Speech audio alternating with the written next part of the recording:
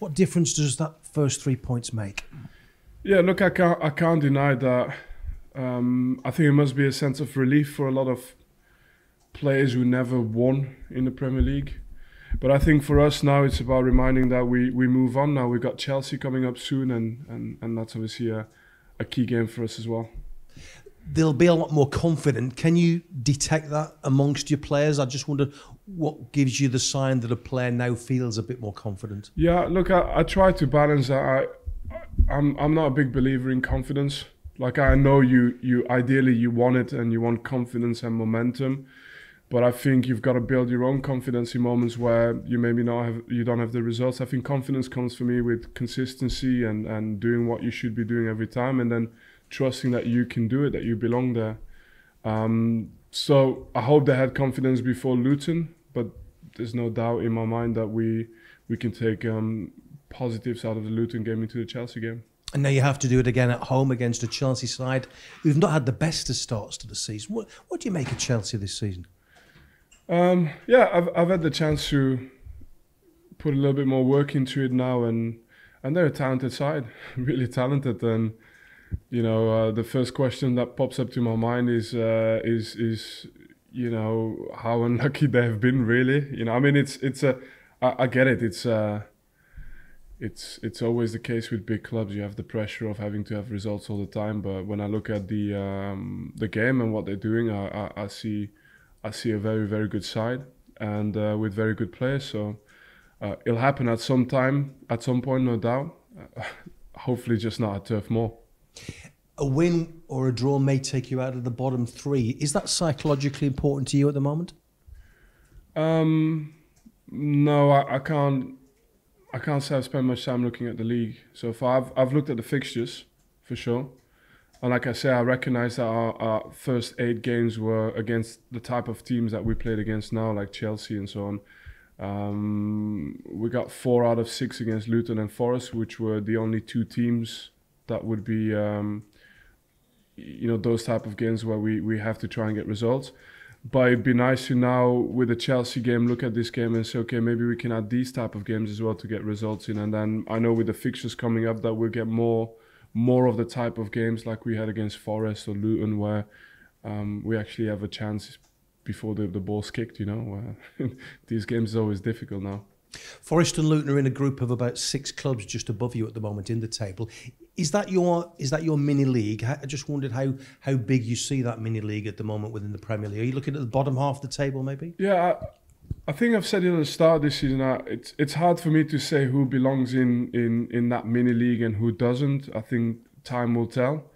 But there's certainly, from what I can tell, a gap with some of the squads that we faced in terms of, you know, when you look at the Villa squad, the Tottenham squad, I mean, they're powerful squads in every way, in every sense of the way, you know, with, you know, something to aspire to as well. I'm not saying that it's beyond us, but it'll take time for teams like us to get to this. And I think there's a cluster of clubs like ourselves who are just trying to close that gap, but every game is another game, and you always have a chance on you know, on Saturday we have a chance as well. It doesn't matter what a team has spent. Final one from me. The big VAR debate has raged on obviously this week.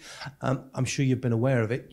What do you make of Jurgen's suggestion or almost demand that his game against Spurs should be replayed because of such a really, really serious mistake? What do you make of that? I get the feeling. I completely understand the feeling, and you must feel, you know, powerless when it happens. But my own opinion is just, you know, it's quite simple.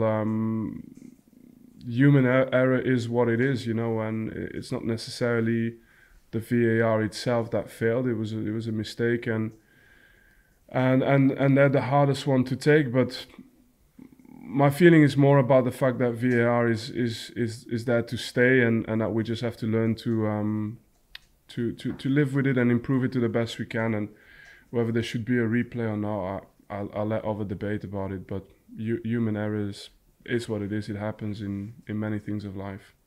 Thanks for your time. Thanks. Hi, Vincent. In terms of the journey you're on, in terms of the squad and what have you, and the learning curve, now that you've got that first win under your belt, where do you see the squad developing now in terms of where you want them to be? Yeah, I don't think we're any further away from what we want to achieve or any closer to what we want to achieve than we were before Luton. I think it's just we have to keep at it. We don't panic when we don't get the results, even if the performances are good. And I think now we don't get carried away because we've had one result. We just do everything we can to win the next game. And in terms of now moving on, because of the results that you've had previously, was it difficult or was it easy for you to stick to your principles and say to the players, look, we keep working, this will work exactly as I want it to? I think for us coaches, I think it's easy to stay on. It's not so much. It's not only what you believe in. It's sometimes it's also what you know and what you know your players are able to do ultimately, and to stick a course that will get them there. But I think in general, it's always a case of making sure that the players understand either how good they can become, you know, and what it can do for them if they stick the course. So it's just really a constant effort of convincing. We did it last year, and it's part of a coaching job. And in terms of the finances, when you look at the money that's been available for a club like Burnley and a club like Chelsea, how does that sort of compute in your head in terms of, right, we've seen the money that they're able to spend and the players that they can bring in. How do we go about trying to close that gap in terms of what actually happens on the field? Yeah, do you know what? I've obviously been a part of an environment where, you know, money could be spent, you know, when I was a player. So, and now I'm part of an environment where you're not necessarily, or you're far from being the biggest spender. And do you know what? I don't have one single point of complaint about it. I think for us it's just aspiring to win these games, aspiring to compete. That's the exciting part for me. Whether they spend more or less, it doesn't really come into my mind, although I know that they have fantastic players, of course, I get that. But it doesn't come into my mindset too much, not as a fatality for us at least. The exciting part as well is that, like I said before, you know, we can get so much better just on our own resources, just on our own, just by our own forces, and that's for me something really exciting. Thank you. Does it matter whether you spend 100 million on a player or 10 million or 1 million? Is it the same basics of trying to integrate them, trying to get them to work the way you want to work? Is the challenge still the same? Yeah. So do you know what? I'll give my opinion, but I make a very clear distinction. I am absolutely not making any point whatsoever on the opponent that we are facing. So if there's ever a headline that comes out and says that's what I'm saying about Chelsea, it's not true. But I'll make my point anyway. So because I've been in that environment of being in a place with money, winning it, and of course buying a player that is already proven that you're going to have to pay money for that. But winning and the standards and the habits, we speak a lot about this, the behavior you need to have to win consistently, that's something that you can transfer even into a club that's not spending as much. And that's what really matters.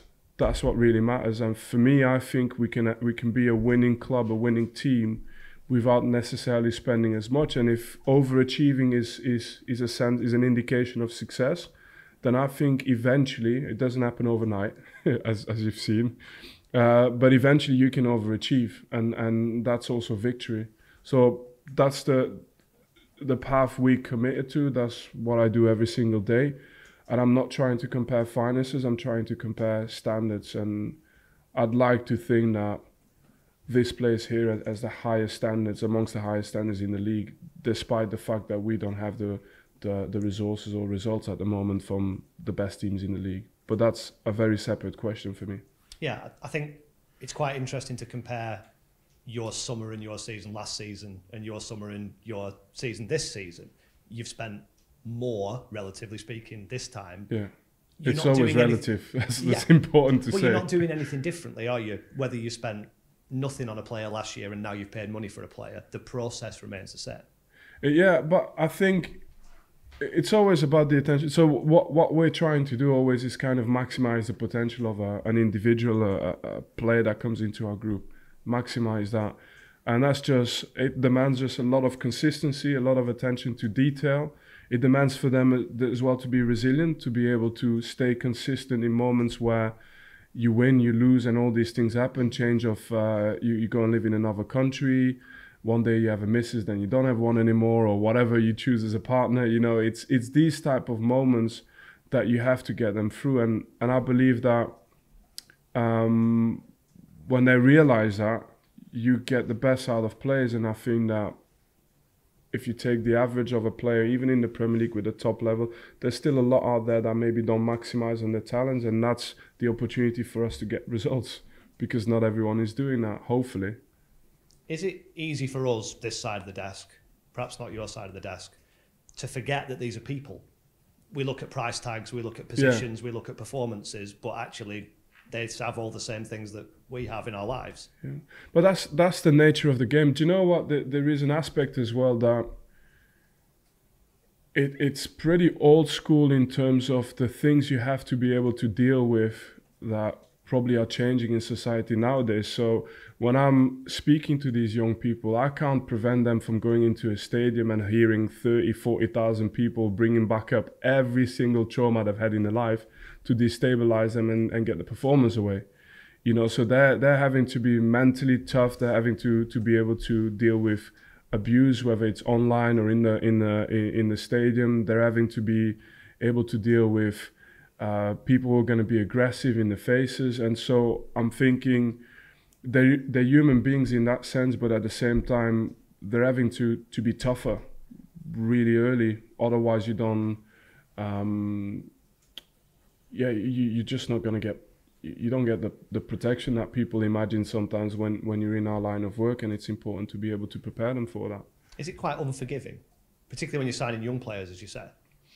Yeah, but it's unforgiving. People forget it's unforgiving from a young age. When you're 7, 8 years old, if you're not good enough, they tell you to move on. 9, 10, 11, 12, the same process everywhere. Do this or move on. So I do think you come out of it with a lot of... It's to be honest, it's also a good school to go through in terms of being prepared for real life. But these kids are having to be mature at a very, very, very young age. It's true. They don't get away with, like Mauricio is 18, 19, but if he doesn't track his man back and stuff, he's going to have to hear it from so many people, not just the coaching staff, and that you're exposed to this, but you have to look at it in a positive way as well. It's it prepares them for this world, and we try. That's important to mention. I think we try and have an environment that just supports them as well, so that they don't fall back and they're on their own. Like, we support them and we tell them, no, look, this is what you go through and this is how you handle it. We spoke last season a few times about working with players for the first time and going through the processes that you want to go through, and then getting tangible results to justify, back up that you're doing the right thing. You talked about convincing before. Yeah. Is always. winning a game the sort of tangible evidence that you need for those that haven't worked with you before? It helps, but it's winning a game. It's pre-season. If you're lucky enough to have pre-season with the players as well, it's just constantly hammering the messages that you want them to understand. And then in the end, I do think as well that players have to believe in themselves as well, that they can do it. And it could be as easy as saying go out there and play, and it could be very complex in trying to understand what actually makes them tick. It's a little bit of everything. And just lastly, I think 7 players have started every Premier League game for you. Have you found a sort of spine that you can augment by players coming in and out at this point? I'm always cautious with mentioning spine. Like I said before, watch any team picture when the lads are lifting trophies in the air or doing something successful. The last game of the season, or it's not often the same picture as the first game of the season. So yeah, you have to let the group as well fight it out a little bit. You could name players who are key players now, but if you do it too early, you maybe settle in the wrong form. So for me, it's more about them showing every single week that they earn the right to play, and slowly and organically, then a spine kind of comes through, especially in a club with a lot of new players. Thank you. Hi, Vinny. Hi there. Do you see similarities between your position and Pochettino, where you've signed a lot of players and now you're having to integrate them, and maybe both teams will improve as the season goes on in terms of their results? It's difficult for me to say what he's experiencing. I don't know, honestly. I have my references from being at a top club, so I know the pressure that comes with that. I have my references from working with young players, so I know as well the challenges that come with that. But other than that, all I can say is that we at Burnley, I think it's fair to say that we're in a slightly different situation, and we focus on that. We're sort of well into the season now. How is that process going of integrating the new signings? How are they all getting on? We have a good group, good players, good. Like, I have no complaints from my side. I'm really happy and excited. As a manager, you always want to achieve your ideal in terms of the squad and what you think you need for the league, and it's never enough as a manager. That's the name, but at the same time, I'm excited every day to work with them. It's a good group. They're willing to learn. They work hard. They run their socks off for ourselves and for the fans, and so that's for me the start. That's the starting point, and from there, I believe that we can get results.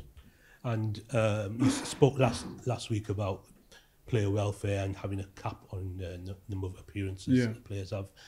What's your thoughts on having an international break so close to the one that we just had last month?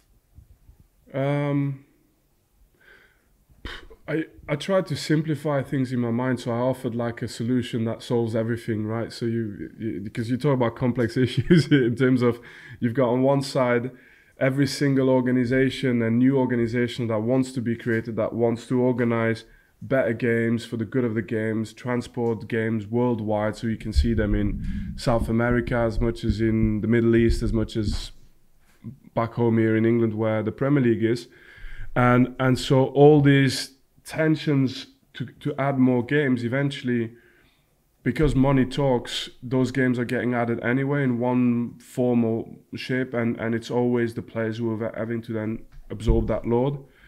And rather than to have a continuous discussion about which league is the right league, which amount of, if you put a cap and you say, I've got a player that can play 65 games in a calendar year or in a 12-month period, 65 games is 65 games. It's a lot of games, a lot of football. And if you organize 90 games across a season, that's fine. You can transport your club and your coaches for 90 games, and you can, but you have to manage 65 games per player. So it kind of allows for more games to be played and clubs to be involved in more competitions if that's for the good of football, if that's what they decide. And at the same time, just simply protect the players' welfare, that's all. It allows as well for more players to join the game, which in such a competitive environment is never a bad thing. Hi, Vinny. It's a physical game against Luton. How's the squad? They come through it okay? Yeah, mostly. I think we're still assessing, so next 24 hours will give us more. Yeah, Anas Zaroury wasn't in the squad on Tuesday. Is he available for Chelsea? Yeah, definitely. I mean, I think where we're at now, I think we have a lot of players who are of a similar level, which is a good thing, by the way, in the way I look at it. And yeah, sometimes we might have to leave one player out and bring him back in, and then leave another player out. I think, we're always trying to start with the 11 that we think is the best suited to win the game. But behind that, I think there's a lot of players who are of similar levels, and so you might see a few changes in that without it meaning more than that. Yeah, I've seen Darko Chernov called up for international duty. How are you managing that situation? Obviously not in your Premier League squad. He is in the Premier League squad. Is he? Yeah. There was just a technicality actually, which I'm glad to explain. We had Bastian, who was about to finalise a loan deal to Turkey, so we knew that But Bastian was fit and Cherninov was not, and we knew that as soon as Bastian leaves to Turkey, we can just activate Cherninov, so he's part of the squad. Okay.